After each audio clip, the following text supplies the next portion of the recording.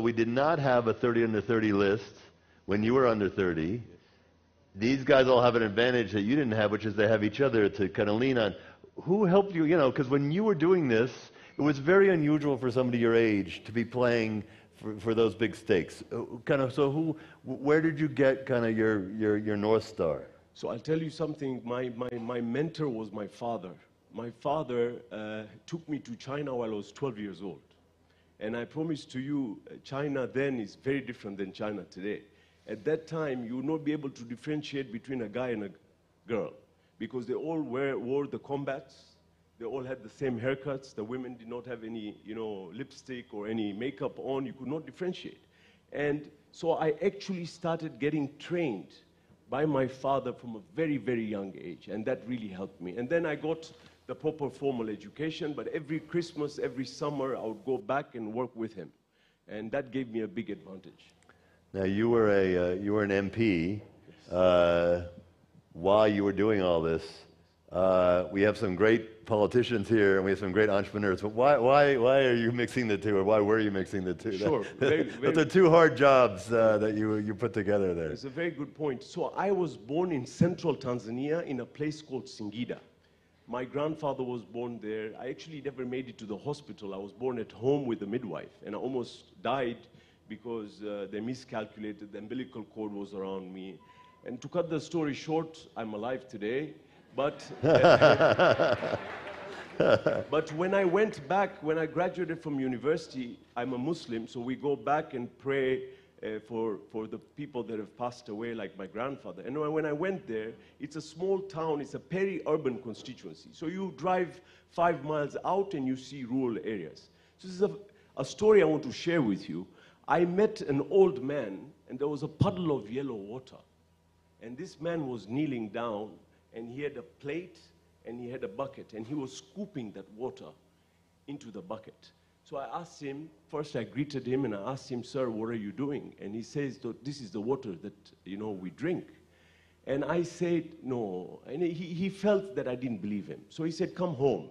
And I went home, and I saw used PET bottles, yellow water, people were drinking. And I said, "But who's your member of parliament?" Now in Tanzania, you have to be an MP to become a minister. Actually, the minister of water was the member of parliament of that constituency. And when I started researching, I realized there was a lot of waterborne diseases, people were dying, there was no proper education, et cetera, et cetera. So I went into politics. I promise to you, I stayed in politics for 15 years and retired from politics. But the principal reason was to go and do impact and help. So I didn't have to wait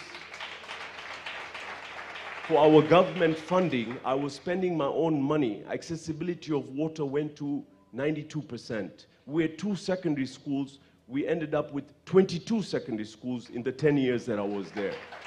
We fought malaria. We fought, people did not believe at that time HIV. People thought once you get HIV, you're going to die. And I was trying to explain to them, look, you can get on medication and you can live a normal life. And you have to take care of yourself. So that is the reason why I became an MP. I get it, actually. Your Excellency, you're lucky he's not Botswana. You have a presidential candidate here. You're very good. You're very good. I reread the Forbes cover story we did about you, and one thing that struck me was kind of your workday. You work really hard. Can you walk everyone through like a typical, Mo Dewji workday?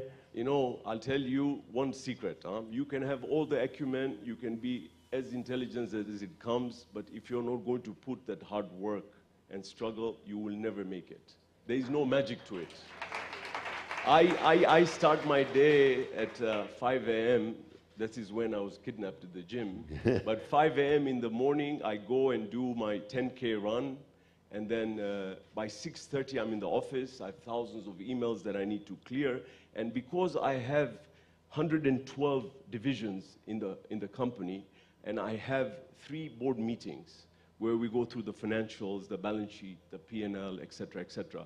And then later in the afternoon is when I meet people internally. And then in the evenings, I meet people that want to come and see me. So I used to put averagely 100-hour weeks. And sometimes you get so tired, you fall asleep. I have a bed in my office. I would fall asleep and change the tie the next day, but the suit is the same and maybe a shirt, and you continue. So my advice to all you young people is that there is no magic in success. We have to really, really hustle and work hard. You mentioned the kidnapping, and I saw a bunch of people go, "What's with that?" So maybe you want to tell that in 30 seconds. Yeah, so it was 5 a.m. in the morning. I went to the gym. It's the only time I drove. Tanzania is a very safe country, no security issues. And some random guys took me for 9 days. I was blindfolded for 9 days. I was stripped naked. My feet were tied. My hands were tied. And you know why I love my country the most is, usually when a rich guy gets kidnapped or something happens to him, people don't care. But I'm indebted to East Africa, to Africa, because the poor of the poor were praying for me. And I think I'm here today is because of the poor praying for me, and with God's help, I'm alive today. They left me without a ransom, very close to the State House at 2 in the morning after 9 days, and that's when I got to see. So it was very, very terrible. But I'm happy. I've got a new life, and I think I can be a better person. How did that change your perspective on life? It had to. So the money is not important anymore. It's all about what I can give back